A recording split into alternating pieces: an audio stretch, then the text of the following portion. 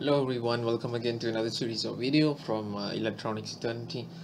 This time around we will be looking at LCD display. This is the part where we are developing a simple user interface using our LCD display and trigger a certain response for, in this case, this is going to be an LED lighting up, right?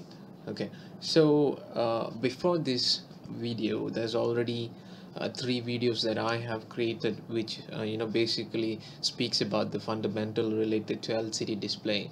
So if you haven't checked that out, be sure to watch that video so that when you watch this particular video you will understand it better.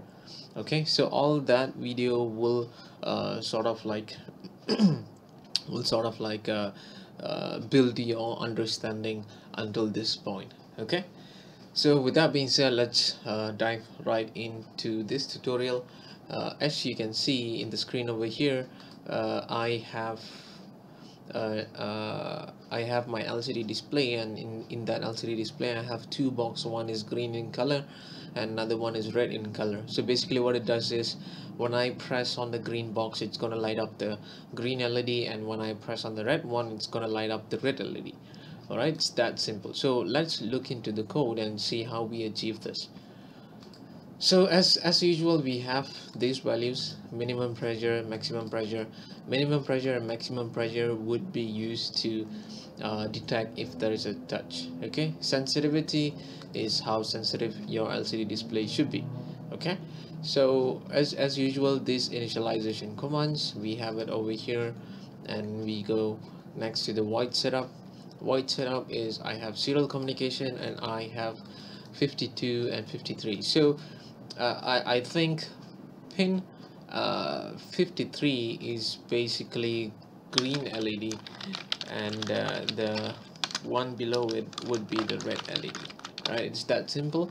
I'm just setting these two pins to output, and next is I'm initializing the usual LCD display and setting screen rotation, filling in the screen with black, and then just drawing two boxes. One box is green in color, another one is red in color. Right, so that is for setup. We're just drawing two boxes. We're just initializing the LCD display, setting screen rotation, setting pin mode to output, and that's it.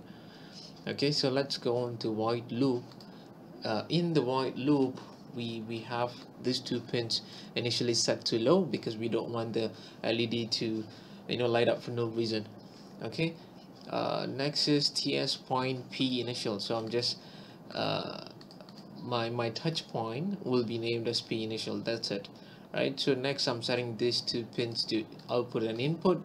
So this is just the pin configuration for touchscreen. So when there is a touch, you take all the values of that touch and you put it in P initial. That's it. Okay, now I'm changing back these values because I want to configure, I want to display something.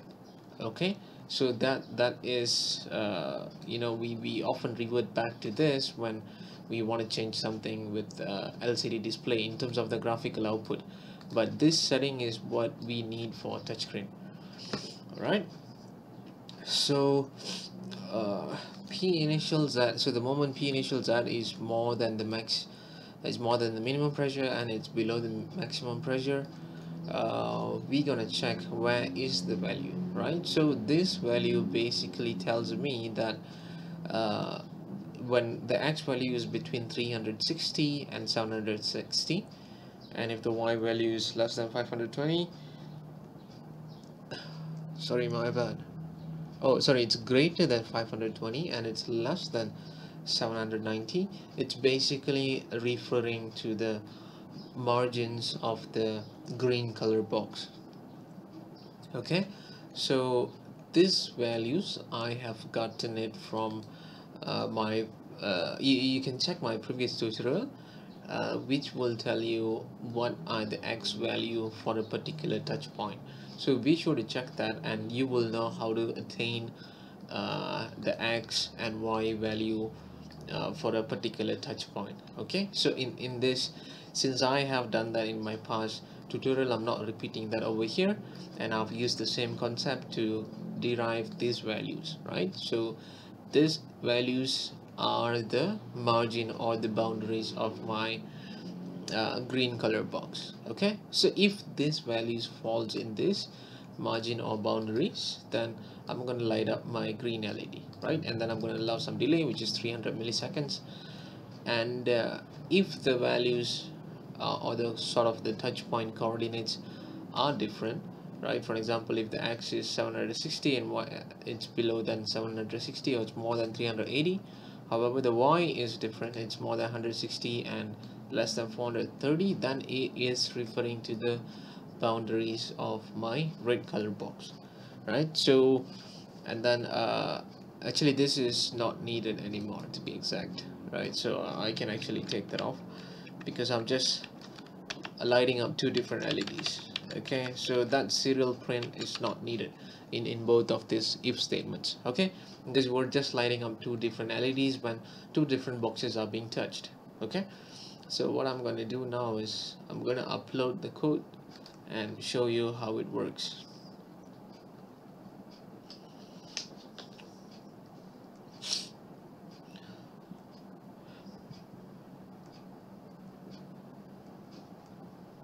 Okay, we are done. So as you can see in the screen, we have green box and red box. So let me show you. I have my LED over here.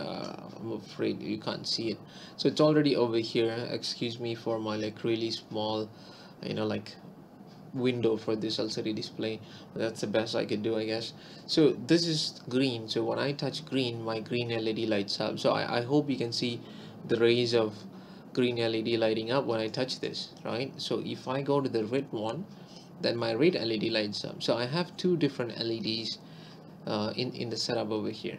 Okay, so I touch red, it's gonna light up red. I touch green, it's gonna light up green. So that is a very simple user interface that you can develop using your LCD. And of course you can develop something far more complex, but I just wanted to create a simple setup just to show to you. I just wanted to create a simple setup just to show to you that, or to give you an idea about how you can create one for yourself, right? It doesn't have to be this simple. You can create something more. You can create something like a slider, or you can even have like a meter with gauge values and etc. All right, so I hope with this you got an understanding about how to create a simple user interface, or even for a more complex one. And with that, we have come to the end of the tutorial. Thank you for watching. Please don't forget to like and subscribe. Bye.